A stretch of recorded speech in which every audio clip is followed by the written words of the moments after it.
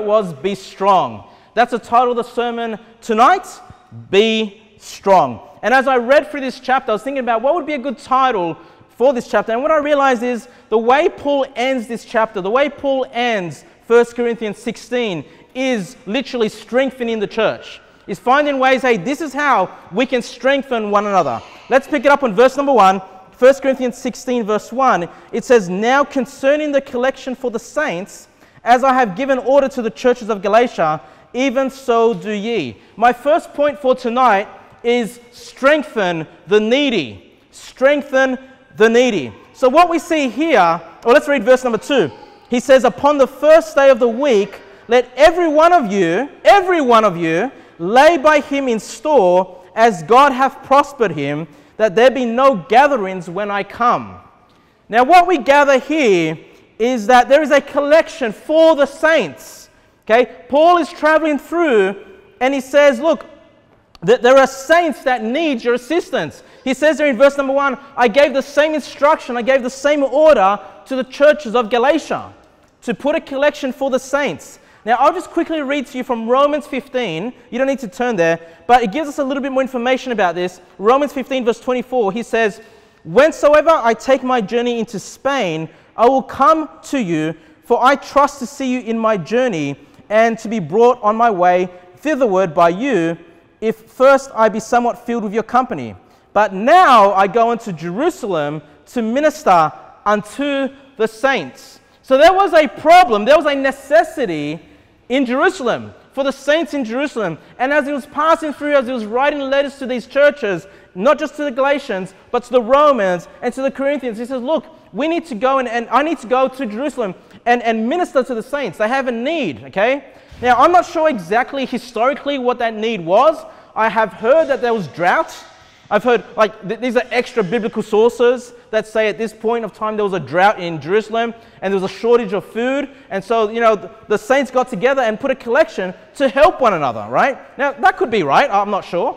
But we don't really know. But what we see here is that even though the Corinthian church was a church with a lot of problems, there was still a church that could help saints in need. There was still a church that could strengthen the saints in need. And at this point, they needed finances. They needed help, monetary aid, to help them get through their difficulties.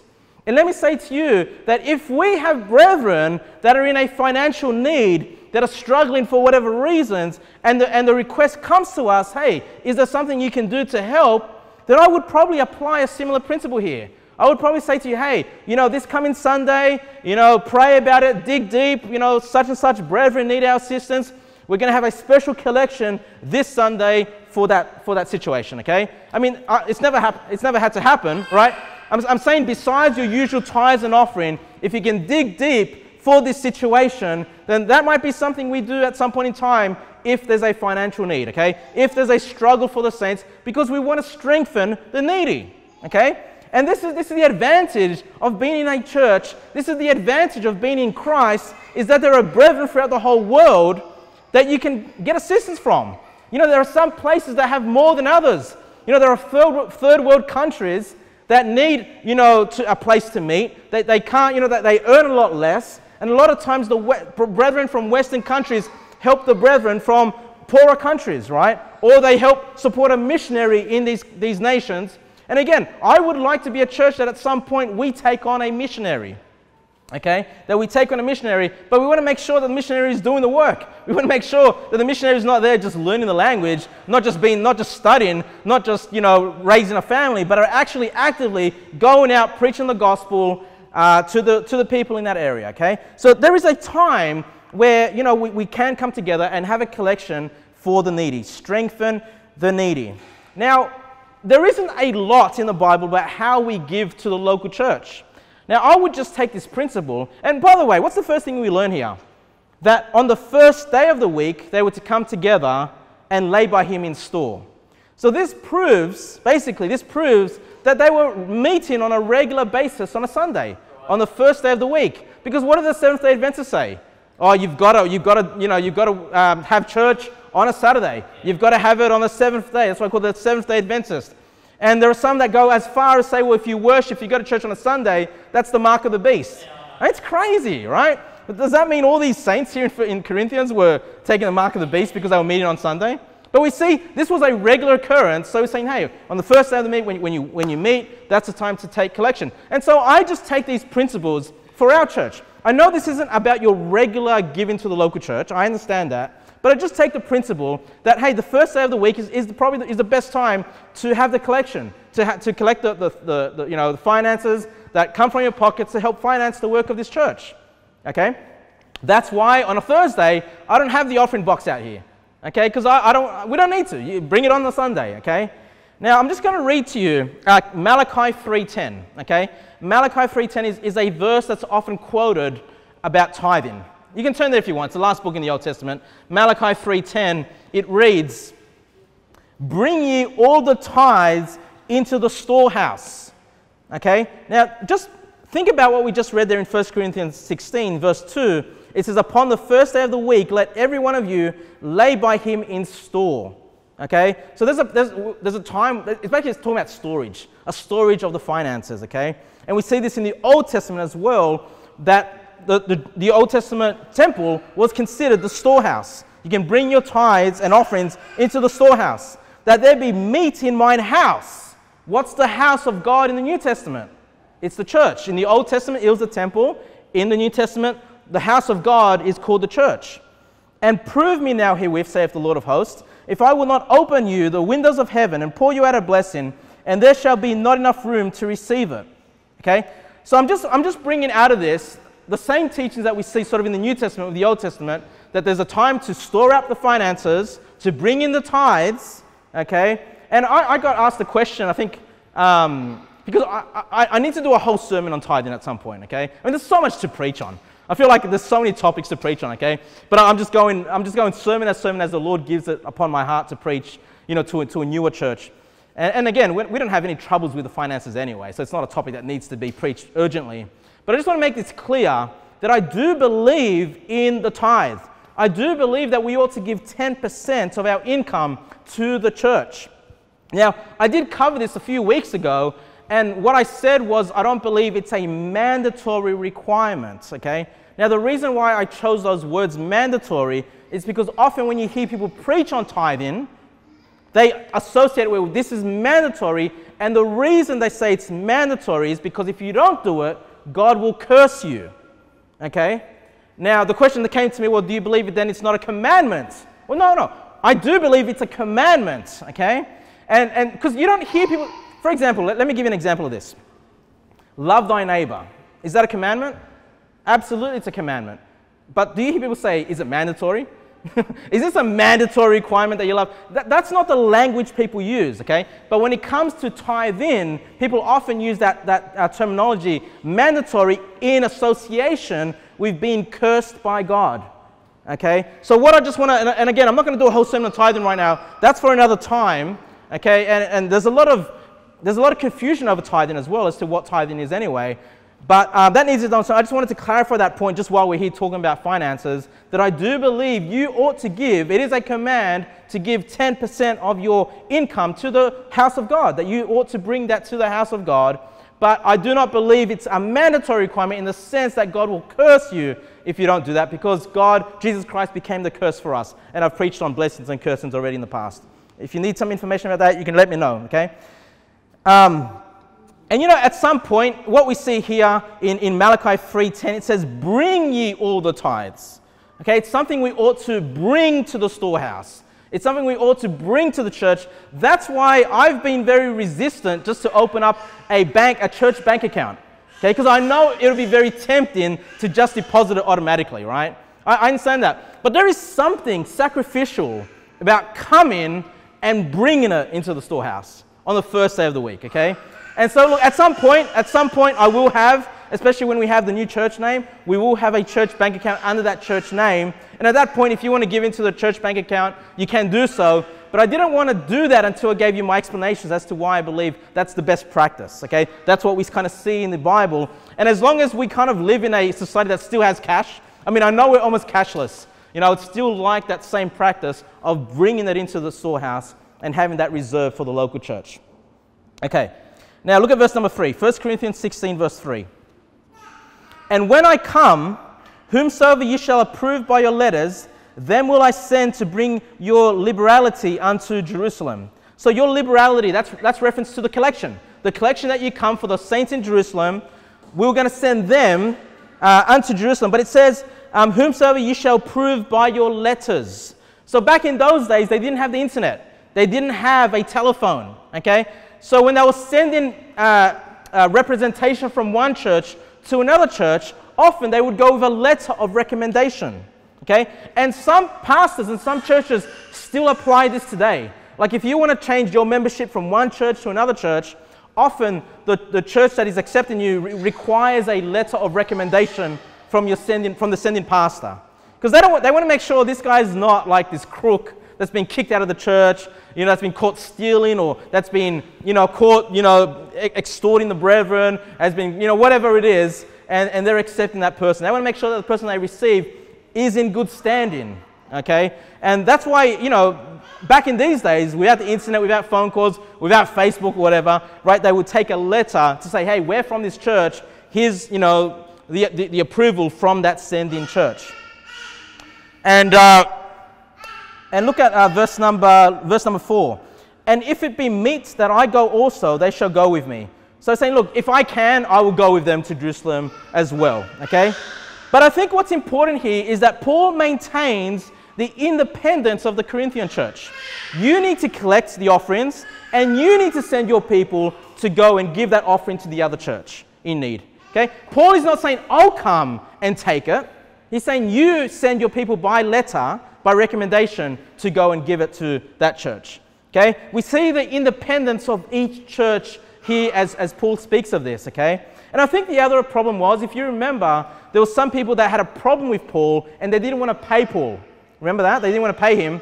And so he's like, well, probably that's why he doesn't want to take the finances with him in case, there's accusations again of him being greedy for money or something like that, okay?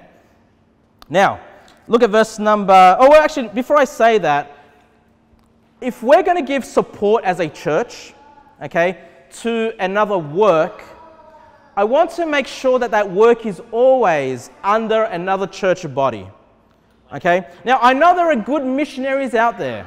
I know there are good missionaries doing hard work, but they're not under the authority of a local church. They've not been sent out by a local church. They've gone and done it themselves. They've gone out to a nation, preaching the gospel. Thank God they're doing that. I'm not against the work that they're doing, okay? But what we see here is the Corinthian church giving it to the church in Jerusalem, and then the church in Jerusalem would divvy up the funds as necessary, okay? And that's why if you ask me, what about this missionary? What about that missionary? First of all, they need to be doing the work, but second of all, they need to be under a local church. Okay? Even if they're the best missionary I know, and they're doing the most work I know, I still believe the proper practice is that they are under the authority of a church and have been sent out by a church. Okay? So, if you're wondering why those decisions, that's why. Okay?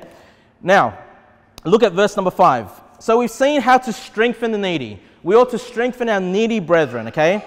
But we also ought to strengthen a church by godly leadership.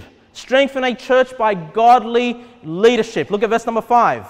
Now I will come unto you when I shall pass through Macedonia, for I do pass through Macedonia, and it may be that I will abide, yea, and winter with you. So he's saying, look, I might be there for the whole winter with you, that ye may bring me on my journey whithersoever I go. For I will not see you now by the way, but I trust to tarry a while with you, if the Lord permit. But I will tarry at Ephesus until Pentecost. So his plans are to be in Ephesus, that's where he is at the moment, to be in Ephesus until Pentecost, and then he's going to look at traveling to the Corinthians and passing through some other places. The point I want to bring out of this is, obviously we see this church struggling with good leadership. We see this church struggling in sin. We see this church just falling apart. But the way Paul sees that this church is going to be strengthened is with good leadership, with good preaching from good godly man. And he says, look, I'm going to make an effort to go and be there with you. I'm going to be there with you the whole winter. Let's say 3 months, something like that. That's how long he's going to be with them and get things set in order. Not just the letter, the scriptures that he's written to them, but he wants to be there and preach to you guys, okay? So I would love to eventually have good godly men come stand behind this pulpit and encourage all of us, strengthen all of us. And I'm not saying that man necessarily has to agree with us on all doctrine, right? So if he's got the foundations right, if he's a godly man, if he wants to see souls saved, if he's got the fundamentals right, and is a godly man trying to serve the Lord, I would love to have men come and stand behind this pulpit that aren't from our local church and preach for us, strengthen us, encourage us as a church, okay? But it's not just Paul. Look at verse number 9. Or actually, before we get to that, look at verse number 9 quickly. He says here, "For a great door and effectual is opened unto me, and there are many adversaries." So that goes with verse number 8. "But I will tarry at Ephesus until Pentecost." So it says, look, I'm not in a rush to leave Ephesus. Why is he not in a rush? He goes, "For a great door and effectual is opened unto me." He's saying there's a great door of ministry right now. He's having great success. The people in Ephesus are really receptive to the gospel. So that he explains it as this door that has been opened for him. So he's not in a rush to leave it, right? God has opened the door and he's ready to do the work there. Once he's done there, then he'll travel to Corinth, okay? Now, you may have heard the saying. Let me see a raise of hand if you heard this saying. But the saying goes, when God closes a door, he always opens a window. Who's heard that one? When God opens the door. All right. That's not in the Bible. All right. It's not in the Bible. A lot of people think it is a biblical quote. But it kind of is a little bit. Okay? It kind of comes from this teaching here. All right? Because God does open doors. Okay? And I would encourage you, if you're in a time and place where you need to make a decision, okay? Now, if you need to make a decision between right and wrong, it's easy. You choose what's right, okay? That's not something you need to ask God about. You know it's right or wrong, you choose what's right, okay? But sometimes in your life you need to make a decision, and it could all be right. I mean, there's nothing wrong in of them, in of itself. There might be multiple ways, and that's where I would encourage you, Lord, open the door, make it clear. Close the other doors and show me which way to walk. And look, sometimes God will just leave them all open and you just have to decide for yourself. But I like to go in prayer, and often when I ask God this question, he answers it. Often he makes it so straightforward and so simple that I know, man, everything else is closed. This is the door to walk through. All right? Let me give you an example. You know, when I was wanting to come up here to the Sunshine Coast to start this church, I was working for a business that was importing goods from China and selling. And I was pretty much running the business all by myself, okay, for a friend of mine. And I had the opportunity to buy the business off him, okay. And I thought, it's not a big business, okay. I just need a warehouse to put stock in there, and then it's all online. It's all through the internet. And I thought, you know what? This might be an opportunity for me to buy this business, then take it up with me to the Sunshine Coast. There was a big clientele. It was making good money. And I could, work in the church and also have this business where I could work my own hours and sort of work around. I thought it was a great opportunity. So, I approached, the owner, and we agreed on a price. Then I went to the bank and asked for a loan. And every time I approached the bank, they always said, yep, your house has equity, no problem, you'll be able to buy this business. But as soon as we sat down, how many kids, how many dependents? I don't know how many kids I had at that time, maybe 8. It's like, nah, it's not happening. It's not happening. And I would go from bank to bank, from broker to broker, always, yep, it can be done. And then like, nah, can't be done, right? And I was frustrated, right? I was frustrated because I thought this was a door that I could walk through. And so I just prayed, Lord, you need to close it, or you need to open something else, right? And I remember telling the owner, he's saying, look, keep trying. I said to him, look, I've lived a while now, and I've experienced when something's so difficult, it's probably God saying, that's it. No, that's not going to happen, right? Do something else.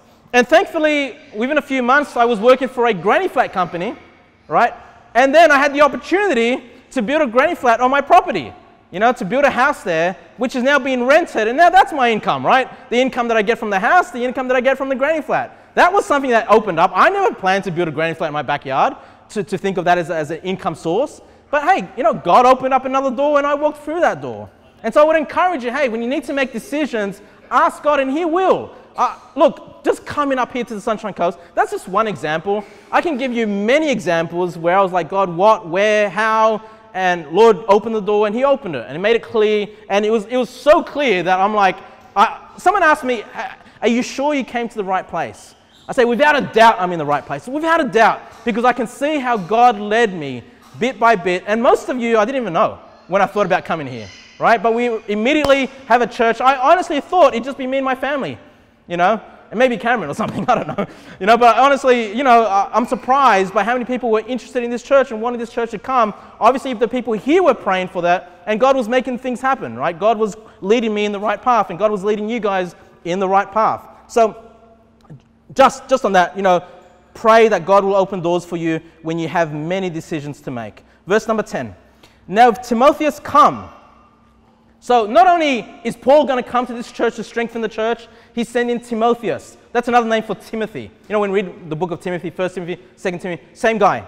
Okay? It says, now if Timotheus come, see that he may be with you without fear, for he worketh the work of the Lord, as I also do. Now, if you just read that verse by itself, it sounds like he's saying, like he may or may not come. It says, now if, right? Now if Timotheus come. But if you remember chapter number 4, if you want to turn there quickly, 1 Corinthians chapter 4, verse 17. 1 Corinthians 4:17, Paul says to the Corinthian church, for this cause have I sent unto you Timotheus, who is my beloved son and faithful in the Lord, who shall bring you into remembrance of my ways, which be in Christ, as I teach everywhere in every church. So he had already sent Timotheus. But I guess, you know, back in those days, you know, the transportation, the difficulties of traveling, he's kind of saying, well, if, hopefully, you know, I'm expecting him to be there. I already sent him. But we see that Paul sees the importance of sending godly leaders to a church to encourage them, right? Not just himself, but Timotheus also. Now look at verse number 11. Let no man therefore despise him. Why would people despise Timotheus? I was thinking about this, and my first thought is when we read chapter 1, they were worshipping men, right? They had men on a pedestal, right? They were of Paul, and they were of Apollos, and they were of Cephas, but they weren't of Timothy. And I was thinking, well, maybe they see Timothy as this lesser leader, and maybe that's why they despise him. But I was also reminded of 1 Timothy chapter 4. 1 Timothy chapter 4, verse 12, where Paul writes to Timothy, and he says to him, let no man despise thy youth, but be thou an example of the believers in word, in conversation, in charity, in spirit, in faith, in purity. So how's he encouraging Timothy? He says, don't let people despise you. Don't let it get to you that you're a young man. Okay, you're a godly young man. You know, be a good example. And he's saying the same thing to the Corinthian church. When he comes, don't despise him. So I'm assuming it must be about his youth then, right? Must be because he was a young man. And you know, sometimes an older Christian can despise a younger Christian, right? The younger Christian is doing more work for the Lord. He's doing greater things, right? Maybe he's preaching doctrine they don't even agree on, and they start to despise that younger preacher. They start to despise that younger believer. And he's saying to the Corinthian church, yes, he's young, but don't despise him, okay? He's someone that's going to come and strengthen and encourage your church. And for me, you know, if you've got a sermon, if you're over 12 years old, because how old was Jesus when he was teaching doctrine at the temple? He was 12 years old. If you're 12 years old and over, and you've got a sermon for us, I'm willing to give you the chance. All right, boys. Okay, if you're 12 years and over, you've got a sermon, a 10-minute sermon, I'm willing to get you up here and preach that sermon for us, okay? I don't want anyone to despise your youth, okay? God can use you at a young age. God can use you at an early age. Now, you may remember the Mother's Day sermon on Sunday. What did we learn about Timothy? His mother, right? His mother, Eunice, and his grandmother, Lois. Lois and Eunice, yeah, right. So, you know, I'm sure that, you know, his mother and his grandmother, who encouraged him in the Lord, who's taught him the scriptures, you know, was now just rejoicing over the fact that Timothy is not just a pastor, but he's a traveling pastor. He's going from church to church and encouraging believers across the world, right? We see the impact of the mothers that they can have on a man. And we see that Timothy, even though he's young, he's used to help encourage this church. Look at verse 12. As touching our brother Apollos. Remember Apollos? I'm of Apollos. Yeah, now regarding Apollos, I greatly desired him to come unto you with the brethren. But his will was not at all to come at this time, but he will come when he shall have convenient time. So it says, look, I'm coming, Timothy is already on his way, and Apollos will come when he's ready. We see the importance of sending godly men, especially to a church that's struggling, and to encourage them, okay? To encourage them, not to destroy them, but to encourage them, okay? Now, verse 13, the memory verse. Watch ye. What does it mean to watch? To be vigilant. Pay attention. You're already a church that's struggling. You're already a church that's falling apart. He says, watch. Don't be hurt anymore, okay? Pay attention. Stand up. He says, look, watch. Stand fast in the faith. Now, he already taught them this in chapter number 10, right? In chapter number 10, verse 12, he says, wherefore let him that thinketh he standeth take heed lest he fall. So he's just encouraging them in the same things that he's taught him in the previous chapters, saying stand firm, watch, be vigilant. Don't let the devil, don't let the adversary come and hurt you any longer. Don't let these divisions in your church cause problems. And then he says, stand fast in the faith, quit you like men. Okay? So if you may remember that was the teaching from chapter 14. 1 Corinthians 14 verse 20, he said, brethren, be not children in understanding, howbeit in malice be ye children, but in understanding be men. Stop being children that are tossed to and fro with every wind of doctrine. Stand firm, and as you saw in 1 Corinthians, there's a lot of good doctrine. Right? Every chapter has some really great meaty stuff that this church needed. And Paul's just encouraging them, hey, everything I've just told you, I'm just concluding this letter. Remember these things. Watch, stand firm. Okay? Stand fast. Quit you like men. Stop being children. Stop being babes. Stop being immature. Grow up. Okay? And then he says, be strong. That's the title of the sermon, right? Be strong. And again, I'm reminded in the first chapter, 1 Corinthians chapter 1, verse 25, he says, because the foolishness of God is wiser than man, and the weakness of God is stronger than man. So we want the wisdom that comes from God. It's stronger. Even the foolishness, what they consider foolishness in the world, is still stronger than man's wisdom. Amen. He says, I want you to be strong.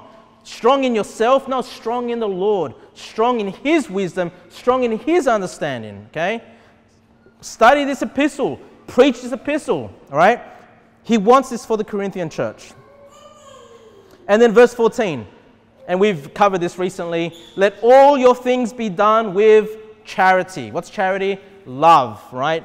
Be loving to the brethren. Love one another. That comes from 1 Corinthians 14 verse 1. He said, follow after charity. Okay? Yes, watch, stand firm, stand fast, be strong, be men, but do it all with charity. Okay? Remember, without the charity, it's all a waste of time. It's all unprofitable. Okay. So we saw strengthen the needy. We saw strengthen a church with godly leaders, right? The Paul, Timothy, and Apollos. Now, strengthen the work. Okay? Point number 3, strengthen the work. Okay? Because this church was doing some work. And what Paul needs to tell this church is get behind the work. Get behind the workers. Okay? Do more than what you were doing before. Verse 15. I beseech you, brethren, you know the house of Stephanas, that it is the first fruits of Achaia, and that they have addicted themselves to the ministry of the saints. What's the house of Stephanas? Who's Stephanas? You may remember his name from chapter 1. Right? Remember when Paul says, I'm glad I didn't baptize any of you? But then he says in verse 16, and I baptized also the household of Stephanas. Besides, I know not whether I baptized any others. But he says here in verse 15, he says that the house of Stephanas is the first fruits of Achaia. So here's what Stephanas and his family are some of the first that got saved. Okay? They were early members of this church. Okay? And he says, look, I beseech you, that this family, Stephanas, have addicted themselves to the ministry of the saints. I mean, it's an interesting way of saying it. They're addicted to the ministry, right? They love the work of God so much, Paul describes it as an addiction. Now, normally when we think of addiction, we think of it in negative terms, right? Addicted to drugs, or addicted to alcohol, or addicted to Facebook, right? I've heard that one a lot. Addicted to, computers and internet and whatever. Often in a negative sense. But we can be addicted to good and godly work. Okay, Stephanus was one of those. He was addicted to the ministry of the saints. Now, I'm not sure if it means by ministry of the saints how do I explain this? Like a ministry to the saints? Like he's ministering and serving the people in the church? I'm not sure if that's the reference, or if he's saying the ministry, the ministry, what is that again? Ministry, what are the words there? Ministry, sorry guys, what verse am I up to? 15. Ministry of the saints, like the ministry of the saints. What's the ministry? The ministry of reconciliation. I'm not sure if he's saying that the ministry of the saints is the gospel preaching, and that's what they're addicted to. Or the ministry of the saints, like ministry to the saints, in that sense. Maybe both. Either way, this guy was a good example to this church. Okay? And what we'll see soon is that it seems like Stephanus may have been the pastor of this church, or if he wasn't the pastor, he just may have been a godly leader in this church, because look at verse 16.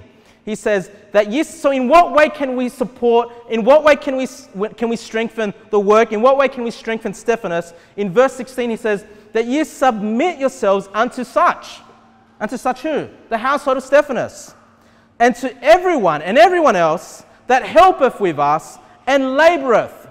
So be there and help the labourers. You know, most churches that I've been to, 10% of the people do all the work. 10% of the people do all the work. Okay? When it's soul winning time, it's 10% of the people. It's 10% of the families. Okay? What Paul is saying, look, there are those that, look, he recognizes there are those that are going to do more work than others. But for those that aren't doing all that work, get behind them. Submit yourselves unto them. Help them out. Be part of the work. Strengthen them to do more. Okay? Because if you're doing all the work and you're not getting any support, eventually it's going to become discouraging. And so we ought to get behind the workers of the church. Right? Even if you're not the one going soul winning, you know, ask, how is the soul winning? You know, can I pray for you? You know, is there anything that I can do, you know, to help you in that work? You know, and it says submit yourselves unto such there in verse 16. It reminded me of Hebrews 13:17. I'll just read it to you quickly. Hebrews 13:17, that says, obey them that have the rule over you, and submit yourselves, for they watch for your souls, as they that must give account, that they may do it with joy and not with grief, for that is unprofitable for you. So that's what makes me think of, maybe Stephanus was a pastor, I don't know.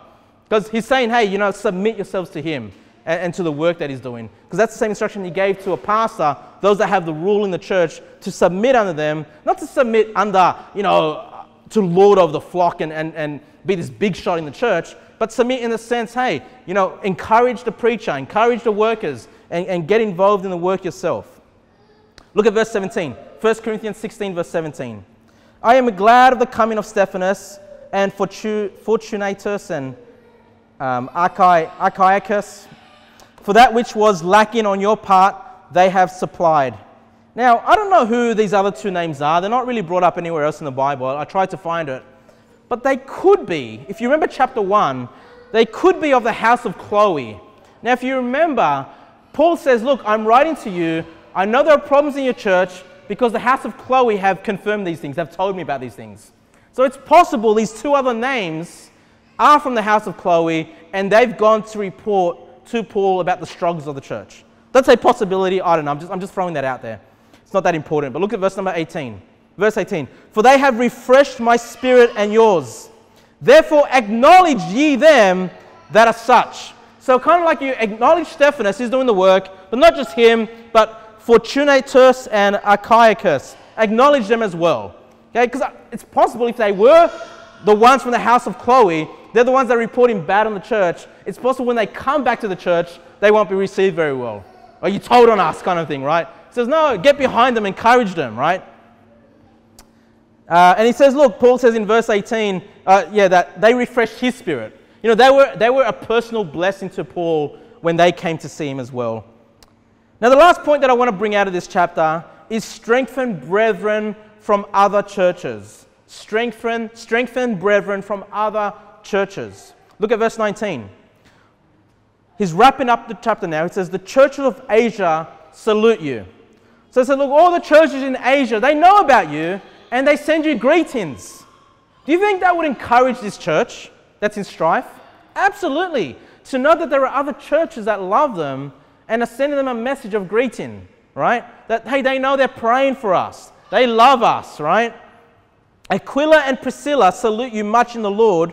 Now, Aquila and Priscilla, we know, if you remember, in the book of Acts, they were with Paul and they helped get this church started.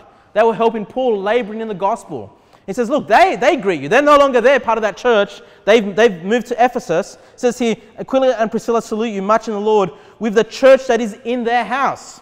So they had a church operating within their house in Ephesus. And that church salutes you. Okay? They send their greetings to you. All the brethren, verse 20, all the brethren greet you. Greet you one another with an holy kiss. All right? So it says, look, when you come, even like greet you one another. So in the church, when you see one another, greet one another with a holy kiss. So starting from Sunday, no, I'm kidding.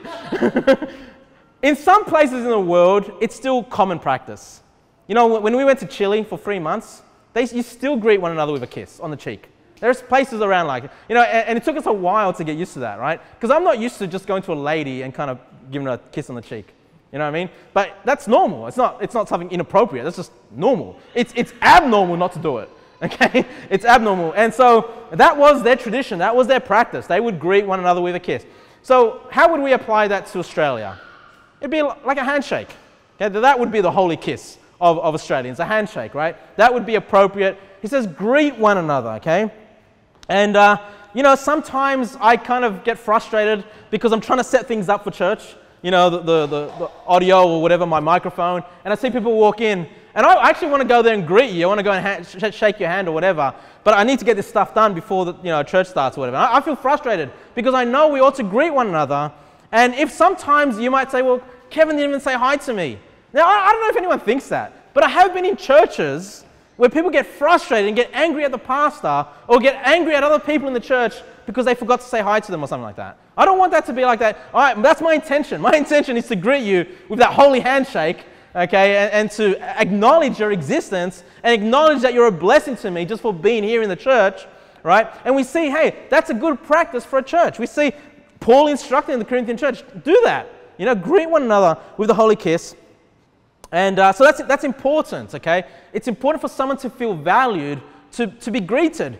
You know, and if our church grows to the point, you know, I encourage you always greet new visitors, greet people you've not spoken to in a while, encourage them. You know, in the past, there's been times where I just didn't want to go to church. I just felt down. I just didn't really want to be there, you know. But then when you get to church and there's been a time where, brother, Kevin, great to see you. You're a blessing. You know, how's it going? Is there anything I can pray for you? You know what? That's lifted my spirits. I'm like, yeah, I'm glad I'm here, right? I'm glad that someone recognizes and acknowledges me and loves me enough to ask me about my life, you know? And so please be mindful. You know, you might not be the outgoing type. You might not be the person that likes to encourage a believer, not because you don't want to, but maybe you're a bit shy in yourselves.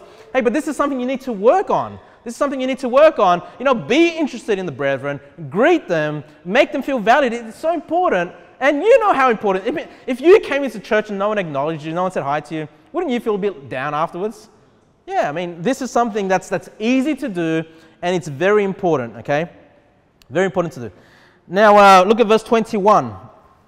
The salutation of me, Paul, with mine own hand. So this part of the letter, Paul has written in his own hand. Now, you might say, why is that important? Well, back then, there were people trying to pretend to be Paul. They would write letters and pretend to be Paul and obviously teach false doctrine. So he's saying, look, this part of the letter, I guess it had different handwriting or something, is from Paul, okay? And I'll just read to you quickly. You don't need to turn there. 2 Thessalonians chapter 3, verse 17. He says, at the end of it, he says, the salutation of Paul with mine own hand, which is the token in every epistle, so I write. So when you see my writing, this final bit, okay, then you know, yeah, this definitely came from Paul. Otherwise, if it's the same handwriting and he doesn't acknowledge his little token, whatever that is, maybe a signature, I don't know, you know, then don't reject that. That's not a teacher from Paul. That's just someone pretending. That's someone's pretending to be Paul, not to take notice of that. Verse number 22. We're almost done here.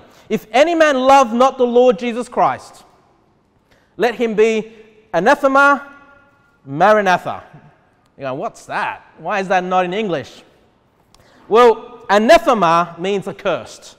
If someone because this church had problems, right? If there's someone in your church that does not love the Lord Jesus Christ, okay, they're speaking bad of him. In fact, I think we read about that there was some talking about Christ being cursed, things of that nature. If there's people like that, then let them be accursed, okay? Don't accept them in fellowship. Don't be friends with them. This is another sin that will get you kicked out of church. I won't preach on this one though as a separate topic. But if someone's there in the church causing problems, saying that and hating Jesus Christ, then have nothing to do with them. Let them be accursed. Okay? But then it says Maranatha, and what that means is our Lord come. Okay? So it's like just final words. You know, if someone hates the Lord in your church, they're accursed. Get rid of them. Okay? And hey, be excited for the Lord's coming as well. Be excited for his return. Our Lord come.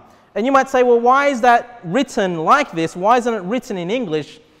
It was the reason why, and if you're curious, it's not that important, but if you're curious, it's because it was a transliteration of Aramaic into Greek and not a translation of the Aramaic words into Greek words. Now, if you don't know what I'm talking about, let me give you an example. In our English language, in our there are words. Most of the words we speak are English words. But we also commonly use words that are not English words. So I just checked this with Christina again before we came here. There are no English words that end with the letter I. Are there any exceptions? Maybe except for I. Like I. But there's no, English words do not end with I. What about spaghetti? Spaghetti ends with I, doesn't it? It does. So obviously spaghetti comes from Italy. It's an Italian word. But what do you call spaghetti in Italy? What do you call spaghetti in Italian? Anyone know? Spaghetti. It's spaghetti. Okay? So my point is this. That word spaghetti in Italian was not translated into English. We don't have an English word for spaghetti. We have a transliteration of the word, which we basically just taken the same word and applied that to English. Okay. So when the King James translators translated these words, they kept the way it is with the Aramaic way of saying it because it's a transliteration and not a translation. Why is that important? Just for your information, okay, if you're curious to know. The word menu is a French word. It's not an English word. But we still use it because we use it as a transliteration, okay, not as a translation. All right, 23, verse 23. The grace of our Lord Jesus Christ be with you. My love be with you all in Christ Jesus. Amen. Now, I don't really have any thoughts on those few verses there, but you can see just Paul wrapping it up. I think it's a great epistle. I think it's a great book to go through as a new church, especially a church that may be struggling with difficulties. One of the best books you can read through, okay? But I just want you to think, just honestly, yourselves, just think of this church, okay? Pretend we have the Corinthian church an hour away from us, okay? Like the way they were, we know that, like literally there's a Corinthian church like that right now, okay? Now, chapter 1 was these people were lifting up men in the position of Jesus Christ. They were causing divisions over their favorite preachers, okay? Chapter 2 is not a problem. That just the teaching of the Spirit of God that teaches us spiritual things. Chapter 3 was about Jesus Christ being the foundation, that we need to lay our rewards on Jesus Christ. But then chapter 4 was that they were proud and foolish. They made foolish judgment on believers that were despised by the world. If you remember that, Paul says, hey, we're despised, but you're rich, if you remember that. Like he's being sarcastic toward them. Okay? Because there were people in that church that were proud and they were looking down at believers that were working hard for the Lord but were being despised by the world. Think about if this church existed right now. We have proud, boastful Christians there looking down on people who've been persecuted. Okay? Chapter number 5 is about they were accommodating grievous sin. Grievous sin, they were accommodating that in the church and they weren't kicking people out over these sins. Okay? Chapter number 6, they were taking brethren to court over trivial matters. Chapter 8, it was about the liberty in Christ.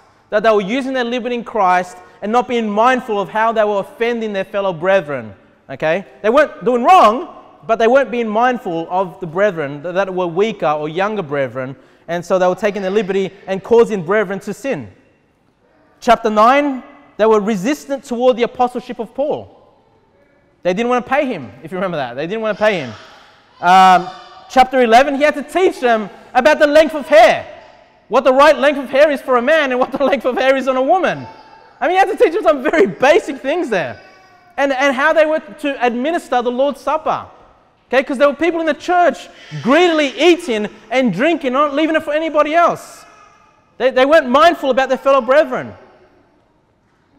Chapter 13, they were lacking love. They were lacking charity and love for one another. Chapter 14, they were disorganized and unorganized and disorderly.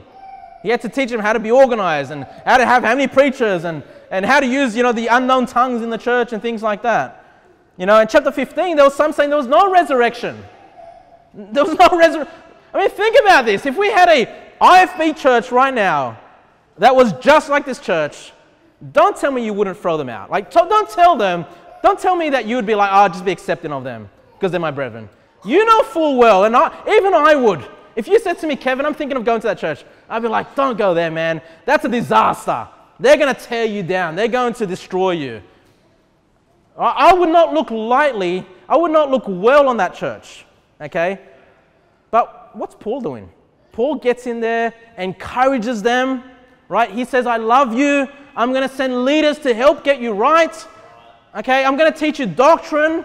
We're going to get you back. And look, I would have thought this church had lost their candlestick.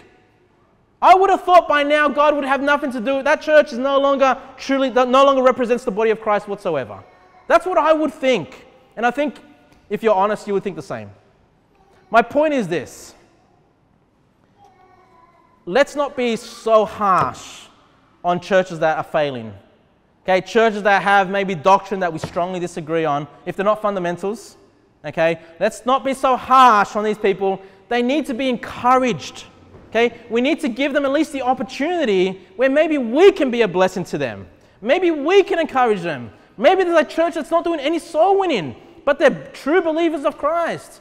Hey, there's an opportunity for us to get in there and say, hey, brethren, can we help you? Can we get out there, knock doors on your behalf, preach the gospel? We'll use your tracts. It doesn't matter. We get the rewards in heaven. It doesn't matter what church or what tracts we're using. We'll use your tracts. We'll encourage your brethren. If you want us to take them soul winning and train them, that's what we need to be, right? And not be so aggressive. Look, they had problems. Paul had to fix it, okay? But let's not throw out every church that doesn't line up perfectly with the way we would like it, okay? Because that's you lacking charity. These people need to be loved. These people need to be encouraged. These people need to be prayed for. Even, hey, just a greeting from our church. Hey, man, we're praying for you, brethren. I hope you're doing well. I hope you're serving the Lord. Let's make sure we're balanced in all these things, okay? Because I'm not having a go at you because I would be the same. I would look at that church and go, man, God's done with them. God was done with them a long time ago, but that's not true. God was still able to come in and help encourage them. And when we go through 2 Corinthians, we'll see that this church turned the corner. We'll see that this church got right with the Lord and became a true church of God that people looked up to. They got themselves right. Okay, let's pray.